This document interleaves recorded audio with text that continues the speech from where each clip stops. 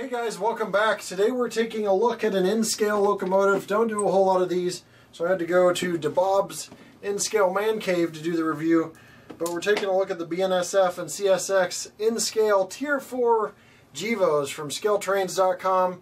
The price on these is $204.99 for the sound version and $124.99 for the non-sound version, and then you can install your own ESU LOKSound non-sound decoder or sound decoder if you want on version. Let's see what you get in these locomotives from ScaleTrains.com next. Alright, we're going to unbox this. Got a little operator's manual here. So 3 fold-out pages. There are the functions listed if you want to pause your video and take a look at that. And nothing on the back really. Little graphics drawing on the front. Some foam and plastic that it is installed in here to protect the locomotive. Loco's coming out. We'll get out the foam inserts and take a closer look. Okay, so we have the BNSF and the CSX schemes out here. One of the pieces of feedback I got in a recent survey was that I mentioned too many of the parts going around the locomotive, so I'm not going to just blabber out parts, but I will go over the overall detail of the locomotives and show you the level of detail on these, because I think it is very nicely done for N-scale. So for example, on the N-scale locomotives, a lot of times you will see a very shallow depth on the molded in parts, molded in details, and you have some very highly detailed parts here and some nice depth to the molds and battery box doors and all of the compartment doors along the side. You've got separately applied grab irons and operating ditch lights and headlight that are LEDs. You've got a spring-loaded coupler there. Really nice truck detail for an N-scale locomotive. BNSF scheme here, as you can see, is beautifully painted. I think an accurate paint job there. Nice deep black on the top. The Tier 4 radiator grille looks nice. And you've got the exhaust, which in this case has a tapered off exhaust.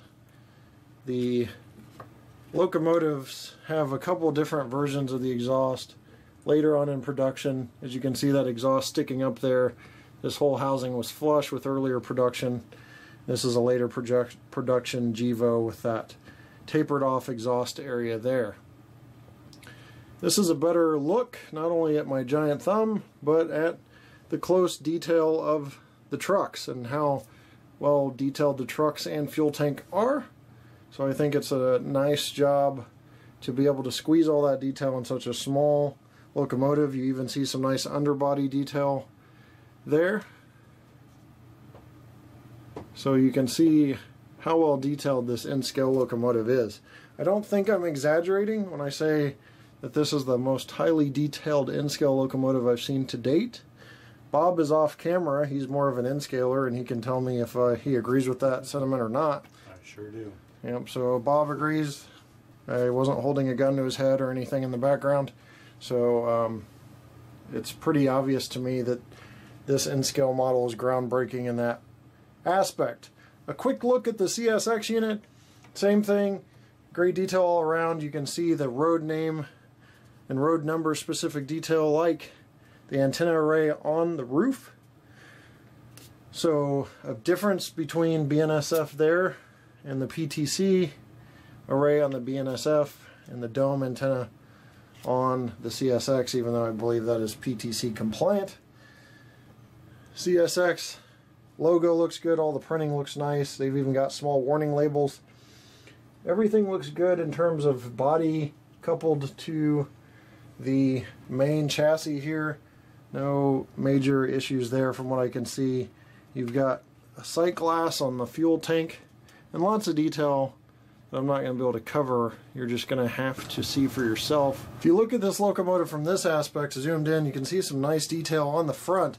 And really, if you weren't aware of the fact that it was an N-scale locomotive, you might think it's an HO based on the detail level, but pretty good there. Nice detail. You've got silver tipped in on the MU hoses there, not the MS hoses. But overall, that's about it for detail. Let's get into operation. Alright, so Bob's going to fire up the locomotive by hitting F8.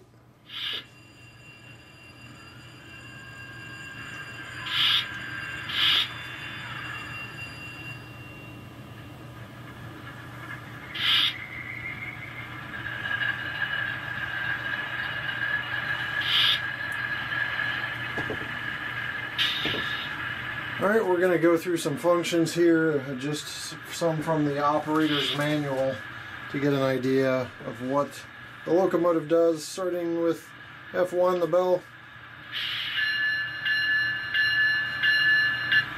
Alright, F2, the horn. Now, as you can see in this ESU, the bell and the horn both work when you hit F2. F3 is coupler. F4 is dynamic brake when you're moving. Before we move, you can notice that the locomotive from coupler to coupler is about 6 inches long. There you hear the dynamic brake whine. F5 is DPU mode lighting, which allows for that rear light to light up if it's in a DPU mode, or the front light if you're going forward or backwards, depending. So F6 is ditch lights, which will show the lighting later. F7 is not in use. F8 does sound on and off. F9 is drive hold, where you can actually rev up the locomotive and pretend like the locomotive is under load with a large consist, and then release the drive hold and it will actually move along.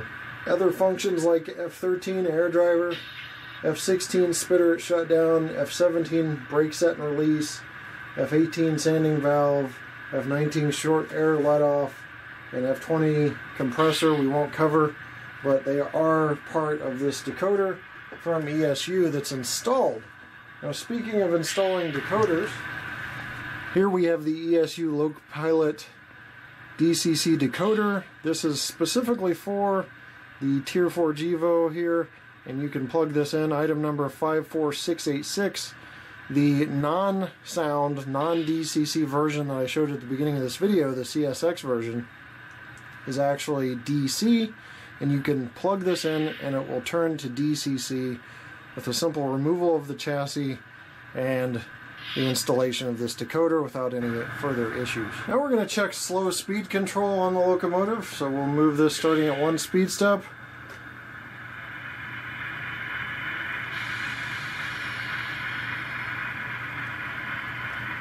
And 2.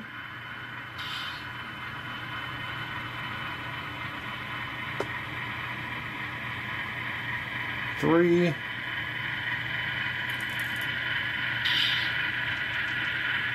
4.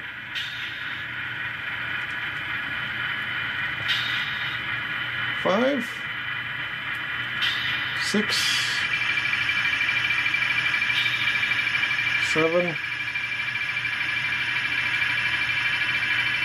And 8. I'll stop there. We're going to go in reverse now. We are super zoomed in on this thing, so bear with a little bit of jittery camera work as everything is magnified when it's zoomed in. We're going 1 in reverse here.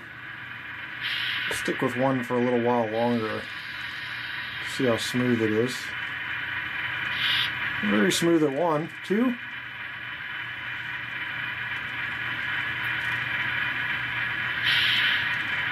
3.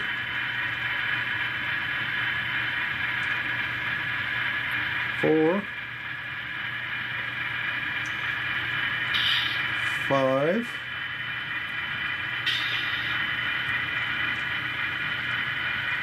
6. 7. And 8. So very smooth for an N-scale locomotive. A lot of times, because of the small spaces you have to cram in-scale components in, you get a more jerky drive depending on the manufacturer. Not the case here. Alright, the lights have been dimmed so you can see the nice prototypical lighting from the Tier 4 GEVO. You've got backlit number boards, headlight, and ditch lights that are all LED, so very nicely done, and I think it's a very prototypical look. It's bright enough. About to weigh this now. You got 4 ounces. That's 112 grams, so pretty beefy locomotive. Bob was curious what the non-sound one weighs. 109 grams and 3.8 ounces, so it just sheds 0.2 ounces. Be sure to check out Bob's review. I'll put the link down below. He does go through all the functions and does a great job at his review as well, and he had it out to give people some informed buying decisions a little earlier. So if you don't feel like you have enough perspective, you can go there. I'm going to leave you with a run by here on Bob's layout, and we'll see you next time right here on my channel. Take care.